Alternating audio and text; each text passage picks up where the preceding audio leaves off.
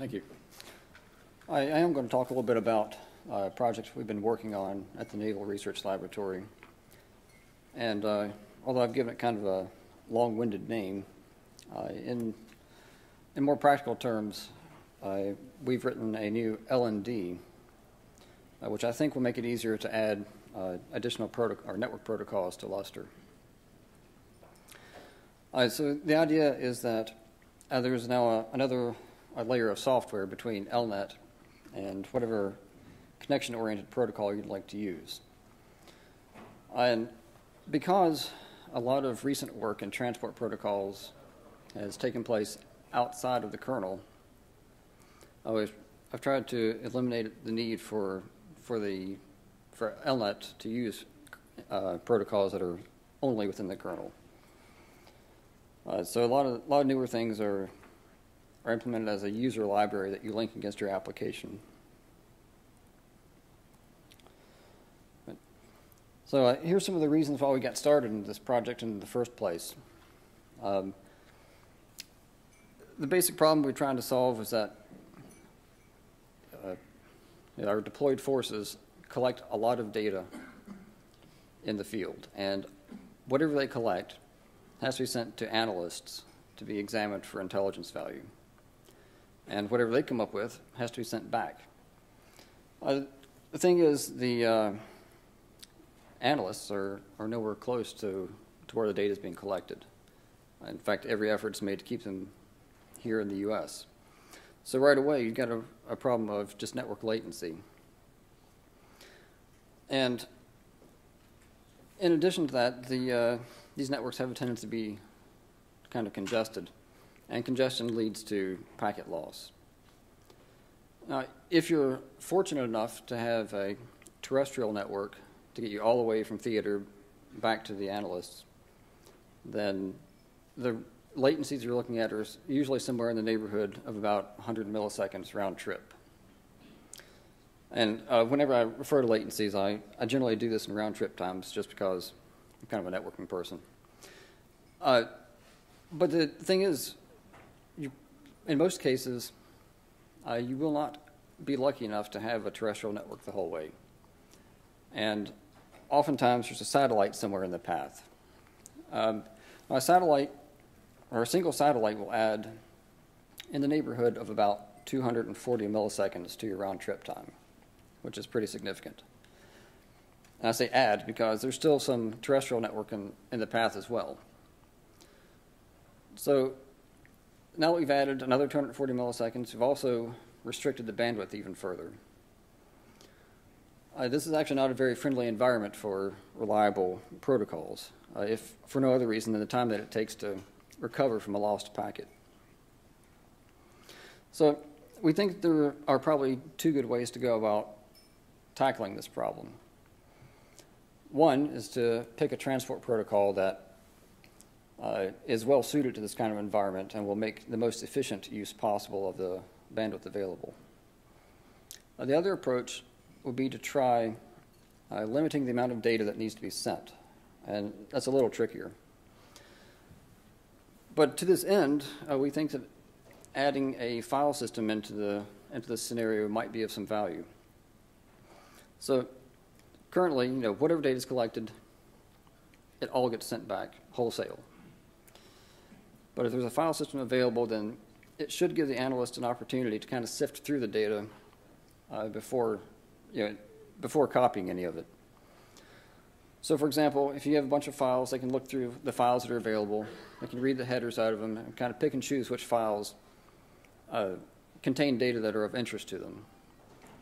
Another good example is if you take the case of a file that contains video data.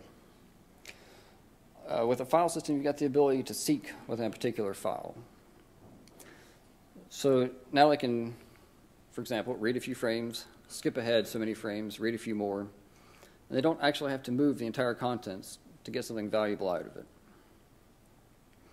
That alone actually might be a compelling enough reason to add a file system into this environment. So I've mentioned that a lot of recent protocol development has happened outside of the kernel. In fact, the protocol we had in mind is one such example. We've been toying with the idea of using UDT for these kinds of networks. And we have some experience with it, and it's all been fairly positive. Some of the reasons I think that it is well suited to this environment I've listed here. First being that it uses an explicit negative acknowledgement. So in UDT, there are no duplicate acknowledgements. As soon as the recipient notices that there's something missing from the sequence numbers, it can report back immediately that to the sender that these things are missing. And this reduces the amount of time to recover from lost data. What might be even more important is the congestion avoidance mechanism. So it's not really a new idea, but UDT does periodically send 2 of your data packets back to back. In other words, it'll send them as fast as the network interface will carry them. And they're marked so that when the recipient gets them, it knows to measure the time between these packets, and in so doing, it can figure out how fast they arrived. So it reports this information back to the sender, and for the next period, the sender can shape its traffic to that rate. And doing that will mostly avoid congestion or will avoid overfilling queues and network elements along the way, and mostly avoids congestion. All right, so now that we've got some way to avoid congestion, the window size, what we would normally call the congestion window, can be almost entirely determined by the round trip time, which gets measured. And so by doing this, there should always be enough data available to keep the pipe full. Now, I said it's almost entirely determined by round trip time. If there is packet loss, the window does get decreased ever so slightly. And this is important because it prevents retransmitted packets from themselves causing congestion and maintains stability in the algorithm. I've pointed out here that UDT allows you to provide your own congestion control algorithm. We haven't done that. I find the one that comes with it to be suitable. But if you choose to provide your own, it is a simple matter of implementing a few methods in a class, and you can override the ones that come with it.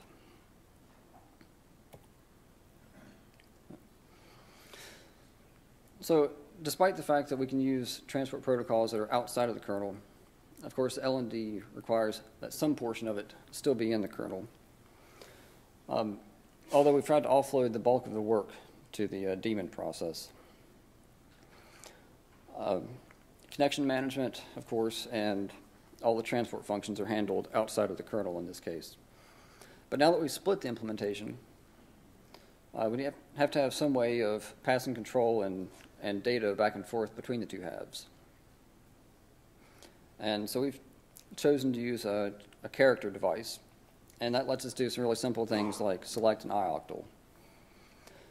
With a little additional work, we can avoid copying message contents between the two halves. So we can memory map whatever pages are provided by LNet into the daemon's address space. So this is a quick overview, and really what you can see from this is that there is actually some overlap in bookkeeping duties. I think it's probably unavoidable, but the kernel, in addition to the daemon, also has to keep track of peers that are available and outstanding messages. But still, the heavy lifting is still done by the daemon process, and I should have included the transport functions on there. All right, so one possibly unusual aspect of the connection management here is that any one transport connection is expected to carry file system data in only one direction. And this really grew out of a quirk in UDT where we were having some reliability issues carrying data for long periods of time bidirectionally on the same connection. So it actually affected the design of our LND. So when the daemon process actually does have a connection to make, takes the same approach as some of the other LNDs and extracts an IP address from the NID.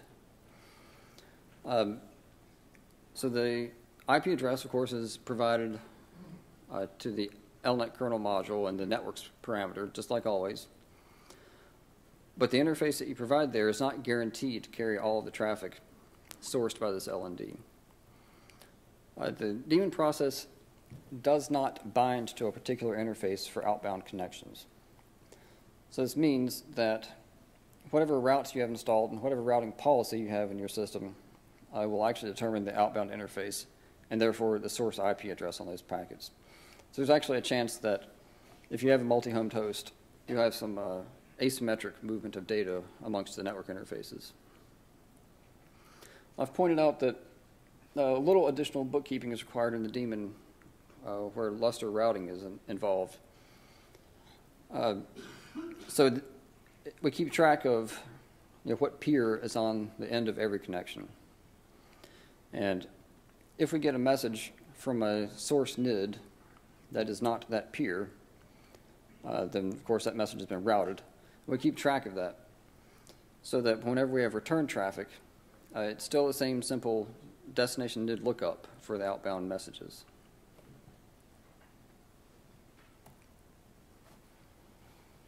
All right, so I don't want to spend too much time on the next two slides, but I think they do give a good overview of what's happening under the hood. So at the top of this diagram, the daemon process is actually waiting around in select, although I don't show it. So whenever LNet has a message to be sent, it provides it to the kernel half of our LND, and it wakes up the daemon process through a poll function. And when that happens, the daemon checks to see if the file descriptor is readable or writable. And in this case, it's writable, so it knows to call the transmit notify ioctl and get some information about the message to send. After it's done this, it can memory map the contents of the message. Once that's done, of course, you can call the transport protocol send function, and when the receiver has acknowledged receipt of the message, we can tell the kernel we're done through another ioctl and then unmap the buffers.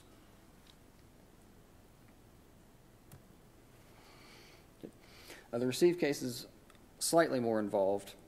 So again, we're waiting around in select. But this time, something arrives from the network instead of the kernel waking it up. And so the first thing we do is to call the transport function or transport protocol's receive function, and we only read enough data to get the LNet header. And after we've got it, we can call the receive start ioctl and provide that header to the kernel half, who passes it along to LNet. And at some later time, LNet will come back with buffers for this message to be received into. And from this point on, it's actually very similar to the transmit case. We receive the data directly into the buffers, tell the kernel we're done, and then unmap them.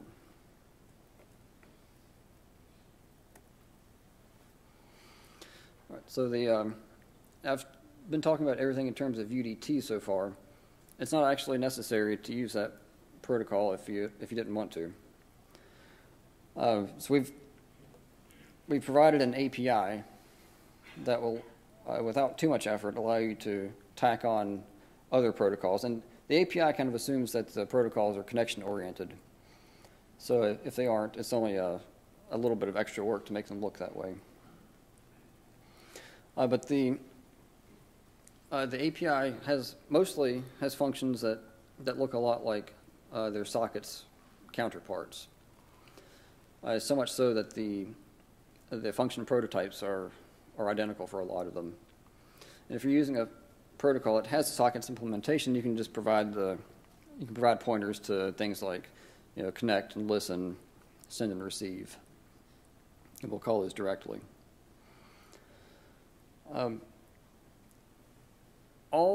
Currently, it's necessary for all the peers in your network to use the same protocol because I haven't provided any way to negotiate that protocol. So whenever you start Lustre, you'll have to tell it which one to use, and all the peers will have to agree on it. And just to make the point, I put together a small protocol backend that uses the Oracle RDS protocol, and it is not connection oriented, and it does actually use the have a sockets interface. All right, so here's kind of where things stand now. We've got things working in a rather controlled environment. So it's working at the lab. We're confident enough that we're willing to demonstrate it. And we've shown it with round-trip times between the client and the servers with up to 200 milliseconds. I've actually tested it up to 400 milliseconds, and it seems to work okay. Kind of the one sticky point here is that I don't yet have permission to hand out the source code. That's something we're working on. I'm guessing that within another month or so, that'll be resolved.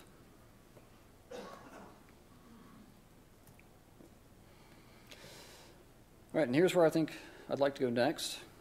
All of my testing so far really has really concentrated on validating correct behavior. And so I think we really should focus next on some performance testing and also make it a little bit easier to use. You can imagine that with the implementation split between the kernel and user space, some of the startup can be a little bit manual. All right, I've also listed a few things here that I think might be fun to do and probably not a whole lot of effort. But that's where things stand, and that's all I've got. Are there any questions?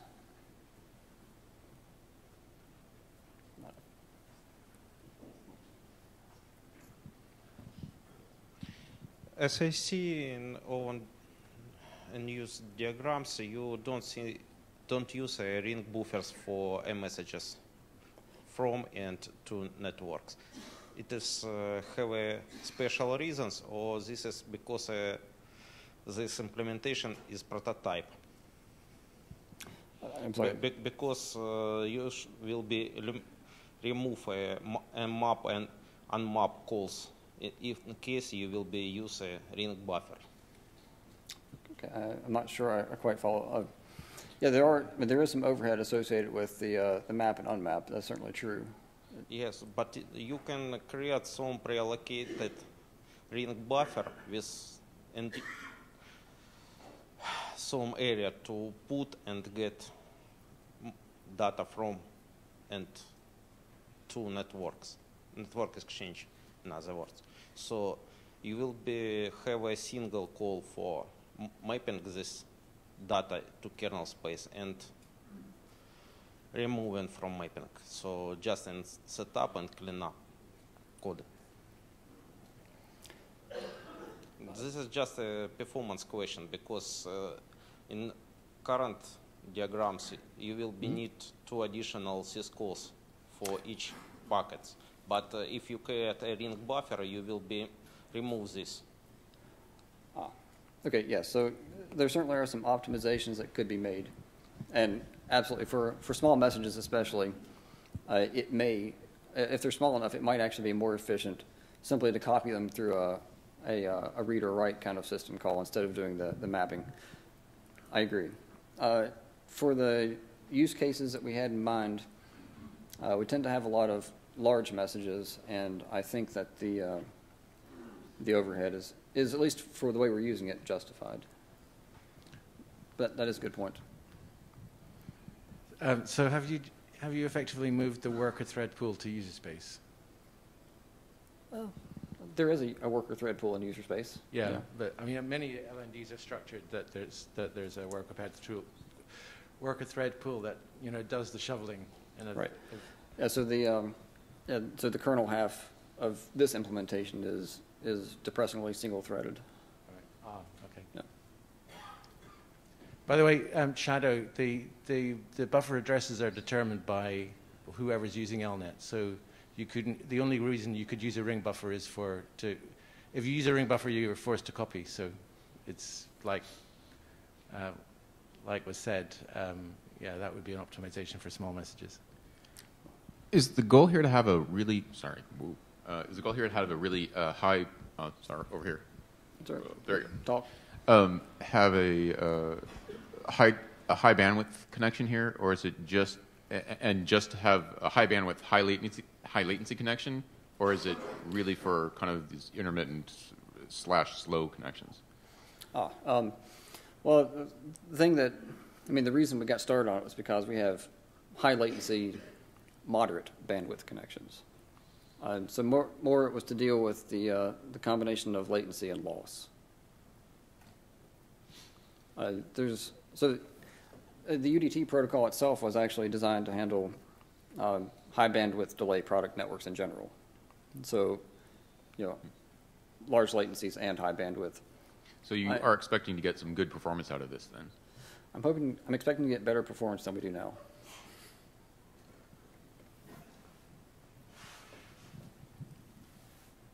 So first off, thanks for doing this work. You saved me some real problems. I've got a couple of protocols I want to work on that don't have KLNDs yet. I could only do them from user space. But the main question I want to ask is, when the time comes and you're able to secure permission to release this, how do the rest of us find out about that? Do you have plans on where you might announce it? I suppose I guess the appropriate place would be to send email to the HPDD discuss list or something. Is that suitable? Works for me. Okay, done. Okay. Eric Kinzie, thank you very much.